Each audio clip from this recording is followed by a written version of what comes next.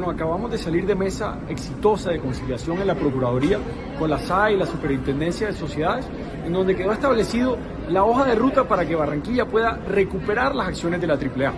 con dos preceptos muy importantes. El primero, que esa recuperación conlleve a que la nueva inversión sea 100% pública, es decir, que las acciones queden en manos de la del Distrito de Barranquilla y o de empresas públicas de Medellín u otro socio